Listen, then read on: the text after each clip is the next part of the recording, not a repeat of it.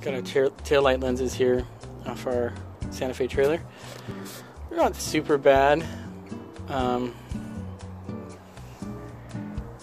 I think I will go ahead and give this a try. A little bit faded out. So we're going to try this Nite Shades tail light spray paint. And it's supposed to work pretty good from what I've seen on other videos. The instructions don't say anything about sanding, and I've seen people sanding them with 1000 grit on other videos, but since the instructions don't say anything about it, I'm not going to do that. But I will clean them up with some soap and water and just hit them with this Scotch-Brite pad. Give them a good wash just with some soap and warm water, and it revealed a couple things.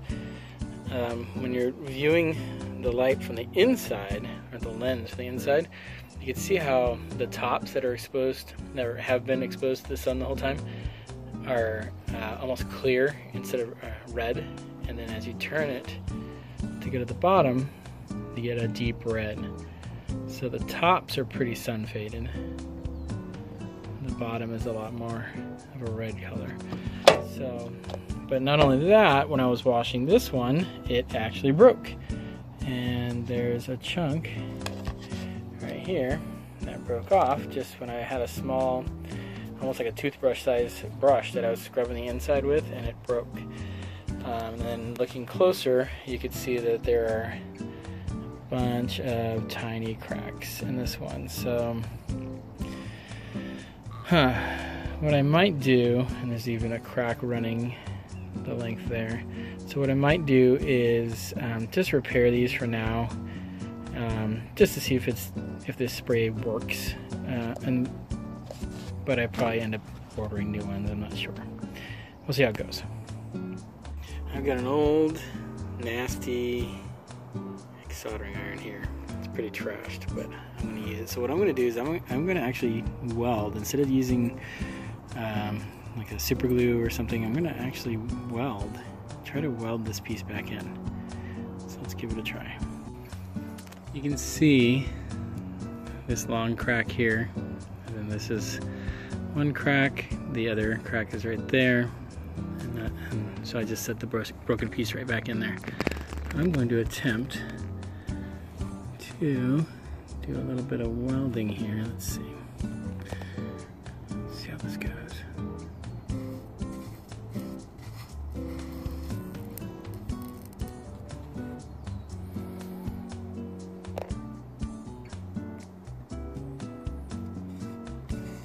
You can hear it sizzling.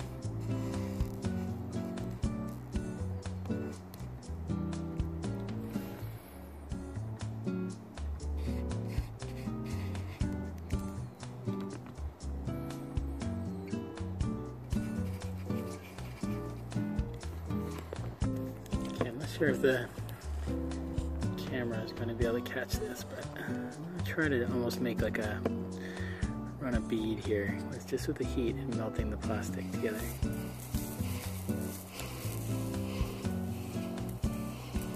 A little oscillation so we can pass inspection here when the weld inspector shows up. Just kidding. Check that out. See that?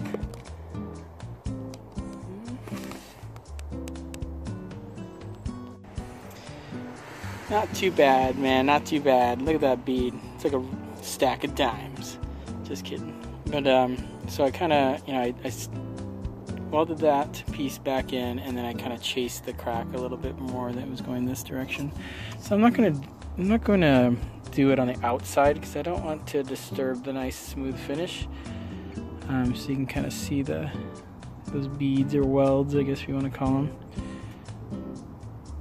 from this side. I'm just going to leave it smooth. I don't want to put a ton of work into running a bead on this side and then sanding it down and blah blah, So let's hit it with some paint, see how it goes. Nice and clean, all dried off.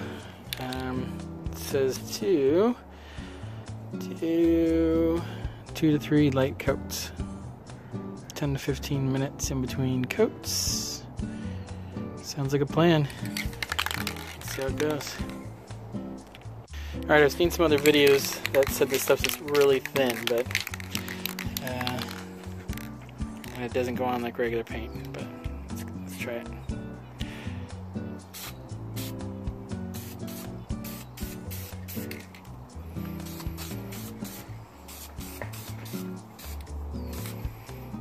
It is pretty thin. Watch it.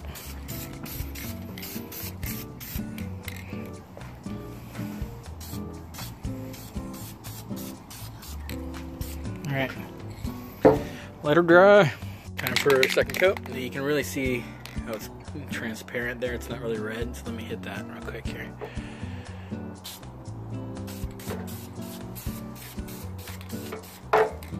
Same thing on this one.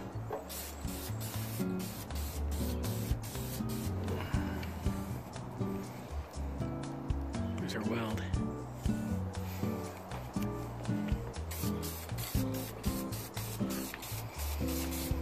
Ugh, jeez, this stuff is so thin.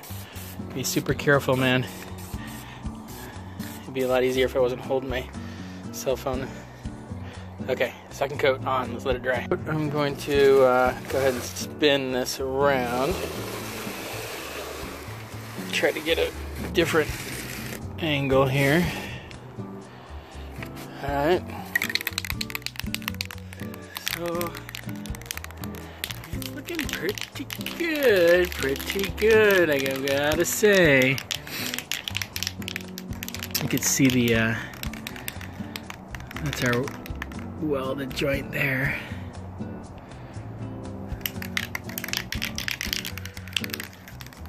So I do have a little bit of a run right there. I don't know if you can see it, but oh well.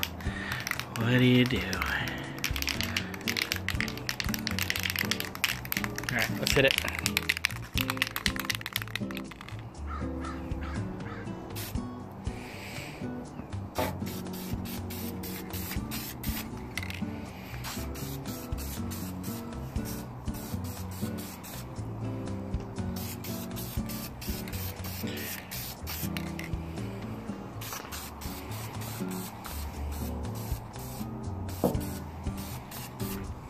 Alright. 3 coats, let her dry. It's been about a half an hour since that third coat, so I am going to get under it. Check it out.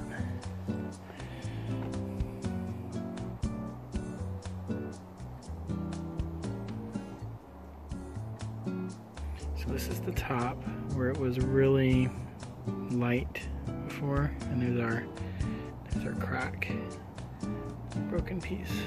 So there's some orange peel. We can see it in the light, in the reflection of the light.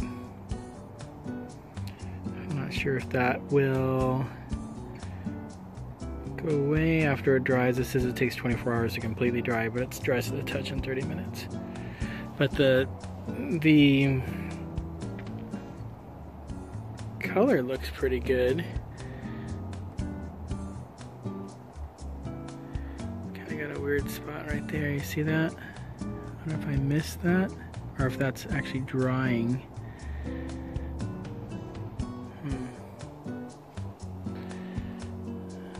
I can't tell if that's just drying like that or if I missed that spot, because it looks like I missed it. It looks like it's drying like kind of flat, where this looks nice and glossy. Maybe I should do a fourth coat. You know what I'll do? I'll do a fourth coat. I'll let that dry for 24 hours and we'll come back to it. But you can see a run right there. Got a little heavy in that corner. Alright, let's go ahead and do that. Alright, it's the next day. It's been 22 hours. I think they look amazing. Most of that orange peel is gone. I mean, it's not perfect, but it's a lot less than it was. And the color is just great, I think. Even, let's see, this is labeled top, so this would be the sun faded side. and remember how different the shade of red was when you rotated it to the top. So that's, I mean, that looks great. Okay, so on the instructions for this red lens spray, it says to, if you want to do an extra coat of protection, you can get a clear lacquer. So I am going to go ahead and do a clear lacquer and let them dry for another day.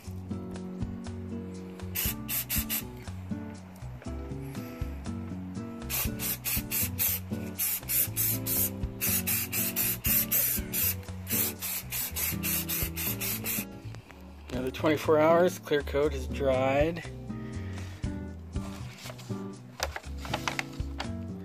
Let's see if I can get a picture of the gloss. So, this is the first time I'm looking at it, sorry. I think it looks amazing. There might be some fine dust that got trapped in the clear. But you know what? This is not a show car. These are some plastic taillights. So I think it looks great. Here's our, you can see that repair. So we'll see how long that lasts. I don't know. But God, the color just turned out amazing. Like, I think it's great. So the decision I guess you'd have to make is that, you know, this is, it was like $13 for the red paint and another $5 I think for the can of clear. So by the time you do that and your time, you know, 3 days of painting and drying, and so it's up to you. But you know, it's pretty cool because these are like the original taillights made in Detroit, Michigan. Kind of cool, you know, and we'll see how long they last. I'll repaint the housings and get the lights in on another video. But other than that, it turned out pretty good. Thanks for watching.